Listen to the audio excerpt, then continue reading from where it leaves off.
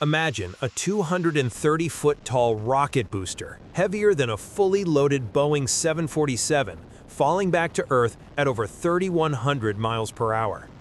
Now, imagine catching it mid-air with a pair of giant steel arms attached to a tower. That's exactly what SpaceX just did with the super heavy booster using the legendary Mechazilla tower at Starbase, Texas. And yes, it worked flawlessly. Standing nearly 480 feet tall, Mechazilla is taller than the Statue of Liberty.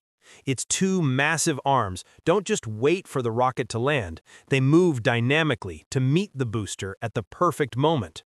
Meanwhile, titanium grid fins on the booster steer it through the atmosphere with pinpoint accuracy, while onboard computers recalculate the trajectory 50 times per second. The result? A 7.9 million-pound rocket caught mid-air like a precision ballet. No legs, no drone ship, just steel, physics, and incredible engineering. Why does this matter? Because now, Starship boosters can be reused in hours, not weeks.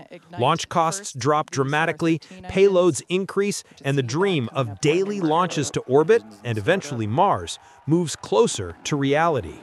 This isn't just a landing, it's a historic milestone in spaceflight. Proof that reusable rockets at this scale are no longer science fiction. So, what's next for SpaceX? More rapid launches, bigger payloads, and pushing humanity further into space than ever before.